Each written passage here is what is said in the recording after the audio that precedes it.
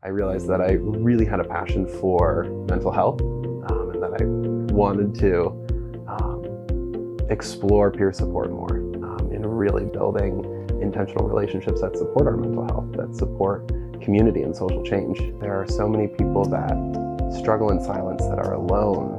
I became really passionate about changing the conversation about mental health. I'm very passionate about talking about my own story, about talking about what I've been through, because there's a 15-year-old out there who's struggling. There's a 47-year-old out there who's struggling. And if I can make it so that they don't feel alone, then that makes an impact. The long-standing belief that there's nothing for young professionals to do in Keene, I think, is a lie that we've created for ourselves. Recently somebody said, wow, it's like you never get home until 9 or 10 o'clock at night.